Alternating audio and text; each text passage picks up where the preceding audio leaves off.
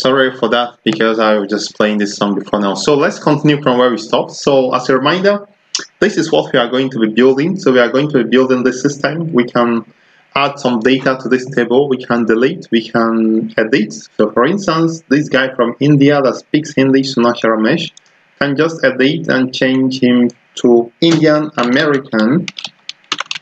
Okay, and I say update, and you can see it changes to Indian American. I can actually delete him, and yes, delete, and it goes. And I can actually add a new item, for instance, ID of 9, and I add, let's just say Hungarian or Japan, somebody from Japan, Japanese, and last updated by me, last updated on this date, save. And you can see the guy from Japan is added there. So this is what we are going to be building. So let me put this away. And let's go ahead to get started. Again, do you have remember to subscribe if you've not subscribed. For you to follow along and not miss anything, subscribe to my channel by clicking on the subscribe button below this video. So let's go ahead to follow this procedure. Again, the procedure is here in my website, step by step. All the steps we are going to follow is step by step now without skipping any step. So let's go right to step 1, create a Spring application, and we have 4 steps to follow. So the first step is go to start the Spring.io. So I'm going to come here and go to start the Spring.io, and I'm going to create this application. The group ID, you can use anything. com.kindson-the-genius. The name of the app, let's call it data UI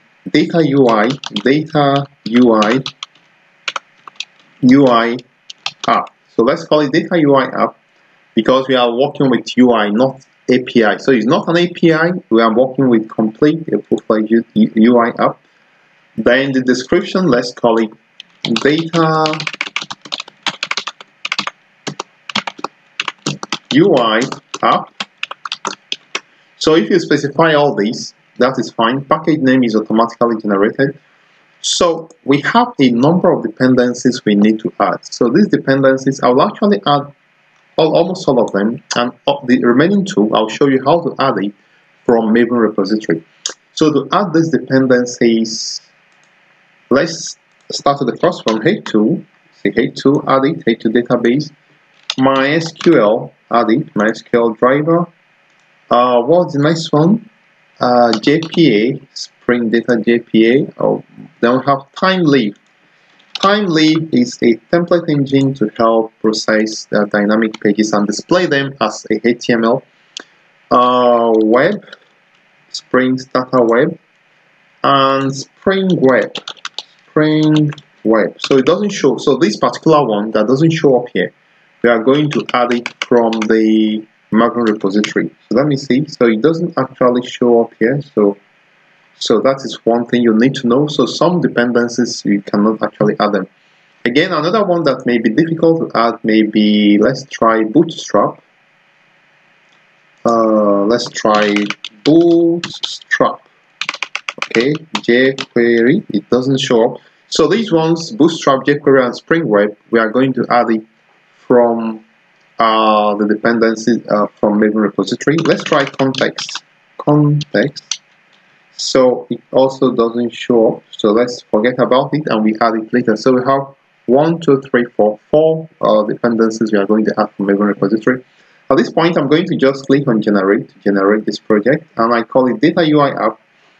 I'm going to now go to where it downloaded to, show in folder, and you see data UI app. I'm going to just extract it. Now when you extract it, you can place it in any directory you want. It doesn't matter which directory you place it, just remember which directory it is. So at this point, I'm just going to maybe just copy it, cut it, and I would like to put it in a directory that will be easy for me to remember. So let me just say Spring Projects. Alright, so I'll place it inside Spring Project. So at this point, I've downloaded the application, I've unzipped it. The next step is to open it in Spring Boot. So at this point, there are some things running. I'm just going to stop them. Stop everything. I I'll also just delete whatever is here so that we start on a clean slate. So I'm going to delete this, delete. I'm also going to delete this as well, delete. Okay. So at this point, we are going to open this project here in Spring Boot. So just go to File and say Open Project from this time, and then choose the directory where you have it. I have it in my document, and I have Spring Project, and this is it. So I'm going to just select this folder. I'm going to say Finish. So this is what you need to do to import this project into Spring Boot. So let's see where we are in the steps. So now we need to add these other dependencies. We have Spring Web, we have Spring Context, we have Bootstrap and JQuery. So let me just shift, let me see if I have another browser open. Okay, so yeah, let me come here. So to get more repository, more dependencies, just go to mvnrepository.com. So let's start with Spring Web, okay. So you can see Spring Web here, not Spring Starter Web. This is a different one we've added, but this is Spring Web, and I'm going to click on it. I'm going to take this one. Okay, sorry, I need to click. Actually, should click on the version. All right, so you can see I'm going to copy it. Now, if you copy the dependencies, you need to paste it inside the pom.xml. The pom.xml file is a file that contains dependencies. So let me just expand this and go to, say, the pom.xml, as you can see it here. So it opens up, so you can see the dependencies section. You can see, okay, so I'm going to, first I like to make the window to be a little bigger, so go to Preferences. I like to make the font size to be a little bigger than what it is, to General, and to Editors, or to Text Editors, and go to Fonts and Colors, and just go to Edit, and just choose 14. 14 is okay, and I'm going to Apply and Close, and see it gets a little bigger. So the dependency I have on the clipboard, I'm just going to paste it here, and you can see now one thing you need to do, sometimes the version might not be necessary. Let's go to take another dependency. This time we are going to look for Spring Context. So let's say Spring Context, okay. So these two dependencies are needed for you to actually work with template engine, that is Thymeleaf. So take Spring Context and go to your project, close this, and I'm going to paste it there. Okay, let me just clean up a bit. All right, and the next one is Bootstrap. Let's check for it. Bootstrap. All right, so all.webjazz, don't use all.webjazz.boa. Use the first one, all.webjazz Bootstrap. So click on it, and I'm going to use 4.3.1. So as of this time, 4.3.1 is okay. So copy it and then paste it as well in the dependencies section of the pom.xml file. And finally, the last dependency we need is JQuery. So just go and look for JQuery. So sometimes if you forget any of these dependencies, know that you have some problems running your application. So I actually should click on the version. Okay, I'm just going to copy this. And now I'm done with all my dependencies. I'm just going to paste these here. All right. So everything should be okay at this point. So we added the necessary dependencies, and I'm going to click on Save. Just save everything. So if you save everything, it's actually going to download. As you can see here, it's downloading all the jars to your class path. So let's now look at step 3. Step 3 says create the model. So the model we want to use is nationality. But before I do this step, let's test that. Oh, okay, now you can see some errors. So take out these versions here, just take them out completely. They are not necessary. All right, so unsave. So what we are going to do, let's test to see that Thymeleaf is actually working, to see that it should show a HTML page instead of showing some response. So if I go to main Java, to SRC main resources, I'm going to go to template. So in this template is where your pages, HTML pages reside. So in this template folder, I'm going to create a HTML page. I'm going to call this page index.html. So I'm going to just say HTML, look for HTML, you can say HTML file, select it, and just at this point give it a name. I'm going to call it index.html, and I'm going to finish. So it creates a HTML file in the index page. So at this point, we want this HTML file to be displayed when the user makes a request to some URL, maybe /home. So to do that, I'm going to create a controller. Let me create a controller inside here. So this a controller is just a normal Java class that manages requests coming from the client. So let me call it home controller. We will actually delete it because it's not part of the procedure we are following. But I'm just trying to make sure that we can actually access the home page that we've created. So I'm going to finish. Anyway, in this page, I'm going to just come here. I'm going to say everything works. Everything works fine. Hooray. Okay, because if you come up to this point and your page works, you've really done well. So in this home controller, we are going to annotate it with @controller annotation.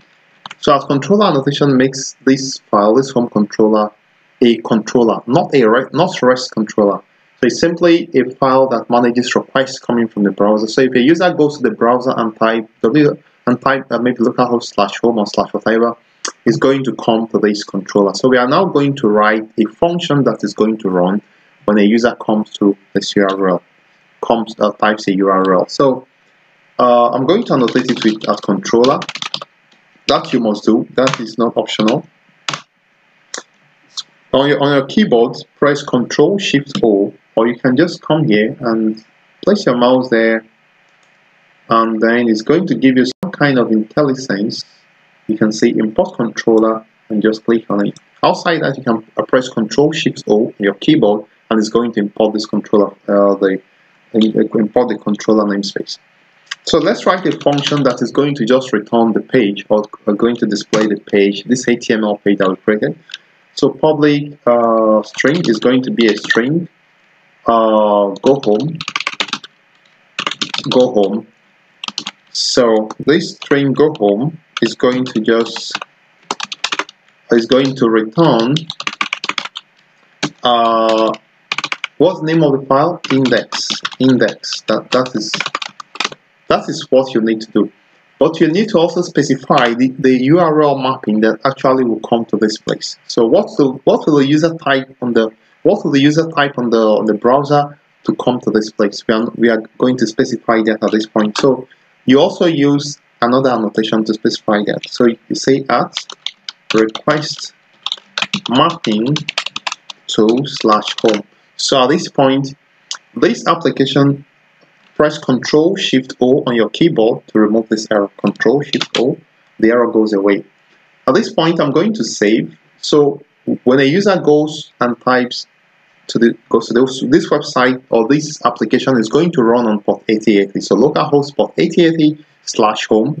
We expect it to come to this place, and I want it to return index to display the home page. Okay, let's try it. I'm going to now run this application. So just right click on the application and going to say run as a Spring Boot app. So it takes a few seconds and it's going to run. If we are fortunate, we are going to have the home page displayed, and then after now we now continue following this step by step, whereby creating the model and move on with the rest of the procedure. So if you look at the console here, you can see Tomcat started on port 8080. So the application is running okay. So let's now go to access /home and see if we'll get the home page. So let me go here and say http localhost 8080 /home. So you can see everything works fine. Hooray! So if you have come to this point, you've done great. So we can start the home page now. So what is left is for us to now beautify. Maybe you be able to create a model and display the data on the home page. But for now, congrats, you've done well. Subscribe to my channel. If you've done subscribe to my channel, subscribe now. Click on the subscribe button, like this video and share it around. If you have any challenge, let me know and I'm going to personally respond to you and make sure you solve the problem you encounter. So we see in the next lesson, and that will be part 3 of this tutorial. Again, let me just show you the page we are working with. So just keep it in mind that this is what we are going to achieve at the end of the day.